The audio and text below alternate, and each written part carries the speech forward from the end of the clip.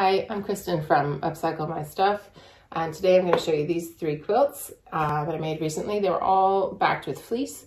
They're the first three quilts I've ever made with a fleece backing. It was pretty easy, so I'll give you my thoughts on that because I did try different things with each of them because it was the first time I've done it. So I thought, well, I'll try some slightly different quilting and binding and using batting and not using batting, so I can give you my thoughts on all of that. They were all made for Project Linus UK, so I'll tell you a bit more about that as well, and just generally let you have a look at the quilts. So behind me are three quilts. They're kind of baby to lap size quilts that I made for Project Linus UK, which here in the UK is a community interest company that donates quilts specifically to kids in the Sick Kids Hospital here. They also give some quilts to women's refuges and some other deserving places where there are kids and people in need of a sort of little cuddly, warm gift to help them in their healing or their recovery or anything like that. So I got in touch with Project Linus UK here. Project Linus has branches all over the world. I know they have them in the US, the UK, and Canada because I've got a blog that I wrote all about different places you can sew for charity in those three countries because most of my readers are in the States. I live in the UK and I come from Canada, so I wanted to include it all. And so I know that Project Linus is one of the ones that you can contribute to pretty much all over the world. So I thought I'd just talk a little bit about my experience with making these quilts and more specifically about the fleece backing, because that's the thing about these quilts. It was totally brand new for me. I'd never used fleece as a backing. So I'm going to give you some beginner tips about that and just show you the quilts basically. So I'll talk about it as I go. So this, first of all, they all are using the the hexy block. So these blocks with all the hexagons that were probably English paper pieced together, I bought them on eBay. I have another video about my haul of patchwork from people who couldn't finish their projects. And this one was from a woman who's had Alzheimer's and her daughter was selling these on eBay. So I bought the blocks off of her. And there were a lot of them, right? I've also got a video with some like teddy bear ones that I made into cushions. Originally, I thought I was going to put them all in one big like I Spy quilt or something. But when I got them here and I looked at them, the colors didn't all go together. The themes didn't all go together. So I decided to separate them out. So this is the first one. So I thought I'd show you some pictures of the quilts out in the garden because it's hard to see the whole thing in the sewing room. Let's see. So this is kind of pinks, maroon kind of colors. And she had some ones with cakes and shoes and handbags. So I decided they kind of went together. And the woman at Project Linus recommended a particular kind of fleece, anti-peel fleece, polar fleece. So that's what I've used on the back here. So I'll just pull those up there. And it was actually pretty easy to work with. And I actually did, so all of these fleece back quilts I did slightly differently. So this one, I quilted using, let me just show you, a decorative stitch from my sewing machine. So it like pre-does the leaves and I just did them in a kind of semi-wavy random way because I thought that kind of tied together some of the themes of the quilt. And it was really easy to do. Came out really nice, really, really quick. I think I quilted it in an hour or two. It wasn't a long time.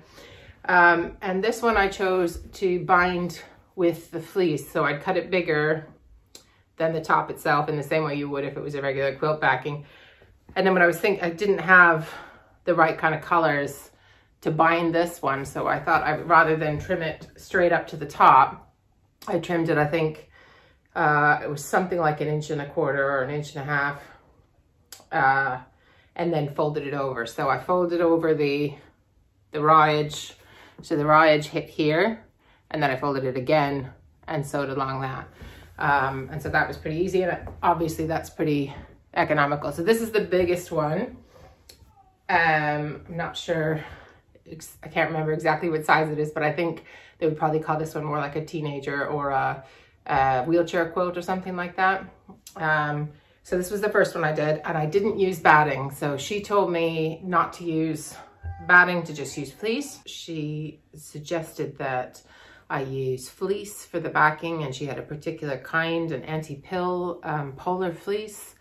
And she even told me where I could buy it in the UK, but you can buy it lots of places, and you can even find, I've since realized, remnants on eBay, especially if you're talking about like a child or a baby quilt. Those kind of remnants might be exactly the right size.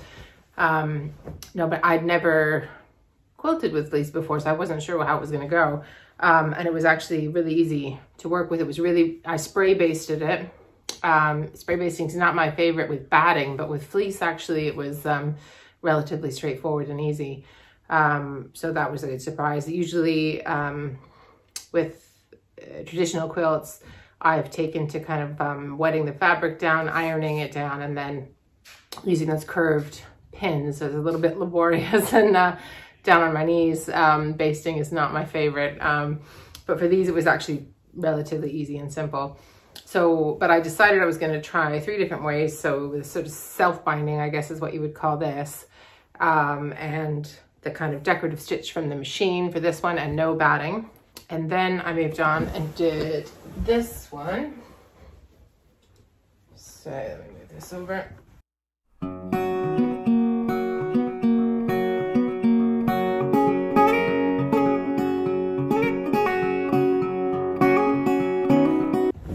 So this one is a little bit smaller than that one. Let me hold it up, hang on. So, and this one she had, so the 2 blocks in the middle are what I got from that eBay patchwork haul. So there's one with turtles and one with zebras, or zebras, depending where you come from. And I just thought they went well together, but there weren't enough of them to make sort of a whole quilt. So I added the edges and the borders on top, just scraps and remnants and things that coordinated, no pattern. I just, I guess it's like a log cabin or a courthouse steps. I'm not good with my traditional block names, but you can kind of see how it goes together. It's pretty simple. And so for this one though, 1, you can see I bound it with quilting cotton. 2, I did use batting along with the fleece. And 3, I did some really simple free motion quilting. So just these kind of triangle, naive triangle shapes kind of thing. And this one's my favorite of the 3. So I think it's much cuddlier and cozier with the extra layer of the batting. I think it makes the quilting look nicer. I'll show it to you on the back. Obviously, it's going to depend what sort of climate you're in, whether or not you really need batting. And obviously she told me I didn't need batting. It wasn't that they didn't want batting, but they're trying to help the people who are making these quilts to spend as little money as they can. So, and they think it's warm enough and cozy enough with just the fleece. So I think that's why they say no batting. But this one I've done with the batting, and I quite like it. And so in terms of ease of using the fleece, again, with the free motion quilting, so with the fleece, the batting, and the top, still no problem. And I just used a regular quilting needle. It's nothing special, no special thread. So it was really easy to use. And then I just did a scrappy kind of a binding. It's just different 2.5-inch strips of black and white, sort of to kind of tie in the zebra guy in the middle. So that's that one. And then the last one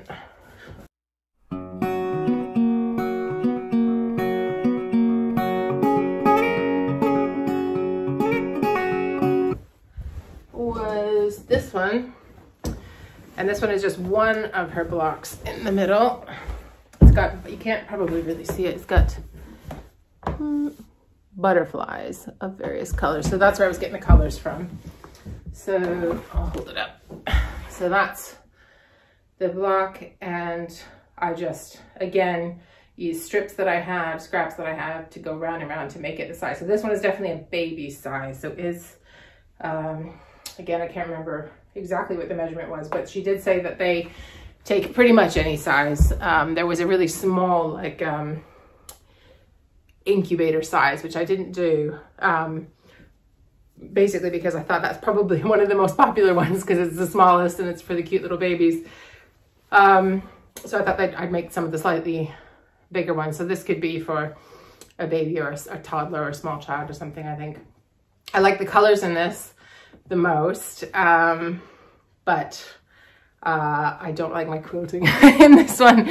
I did some more free motion, but it was just, I was a bit tired and I'm just not super in love with how it came out. It was kind of a, I don't even know what you'd call it, a really large stipple or something. But again, it was easy to use. This one I didn't use batting. Oh, I'll show you the back. That'll show you the quilting. There it is. And I didn't use batting for this one, and I had these orange strips, which I thought coordinated, so I did like a regular binding for this as well. So I think personally, although the sort of self-binding one for this worked okay, I think I prefer to do the traditional way. But I do really like, even though I don't love my own quilting design in this one, I do really like how the quilting stands out on the back of all of these. So this one, even the one, so this one, I used exactly the same color thread. So it's that wine color, and you can just see it just gives a really nice pattern on the back. And often, you know, sometimes when you're quilting the front of something, it doesn't always look as amazing quilted on the back, but I think with the fleece, it really does. And so the gray ones, I used a contrasting stitch color. So this one's the green, and the other one, it was the orange. So I quite like that, and they are cozy and comfy. So a few things though to say about fleece while I'm folding these up. So one is, at first glance, first research, it does seem really eco-friendly because most fleece is made from recycled plastic bottles. So that sounds great, especially to someone who likes upcycling. I was like, oh, that's fab. But we actually had a woman from Project Linus on our Zoom call for the quilt group that I'm in, come and talk to us. So after I'd made these, after I knew, you know, after I'd bought the fleece for this and used them, and she was telling us all about how they liked fleece backing and stuff. And someone else on the call said, oh, well, what about, how do you square that with the environment? What about the micro beads from the plastic that the fleece is made of washing out into the oceans and getting into, you know, everybody's water system and things like that? So I hadn't thought of that, to be honest. So I did a little Googling afterwards. And sadly, it turns out that, you know, almost everything that we wear and buy, if you wear polyester clothing or any kind of synthetic materials and you wash them, that's going to be the case. You're going to be washing out some microbeads into the water system. Same with things like shampoos, which I knew that before. Because lots of the stuff we use is made of plastic, sadly. But I did find that you can buy a filter for your washing machine. I'll put the link below. I am not sponsored. I've got no affiliation with them, nothing. That you would attach to your washing machine, and then it kind of, it says that it reduces 90% of those plastics from washing out. So if that's something you're concerned about with fleece or any other material, that might be something to look at. So I just thought I'd mention that in full disclosure, because if you're watching this, you might be looking for the kind of sustainability angle for that. So anyway, that's my adventure in fleece quilting. I was sad to hear about that, that it wasn't totally an eco-friendly fabric, because I really liked working with it. So I'm kind of debating whether it would be better if I bought, you know, good quality secondhand fleece blankets, you know, that other people are just getting rid of because they're changing their decor or whatever. And maybe using that. They've probably already been washed maybe a lot of that, you know, that harm's kind of been done and you're kind of stopping the production of new fleece. Not sure. So I'm still debating that, and happy for you to debate in the comments and give me your thoughts. But in terms of working with the fleece itself, I found it really easy. It was easy to cut, it was easy to baste, it was easy to quilt with. And so I don't think you need any special tools, needles, threads, nothing. Just have a go if you happen to have some fleece, or you find some sort of a remnant you want to use. It's really pretty easy.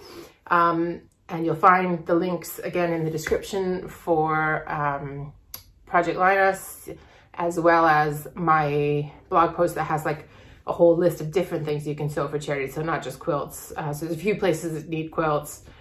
There's also charities that want you to make school bags for kids, bags for personal belongings for patients, lots and lots of different things you can sew for charity if that's something that you're interested in doing.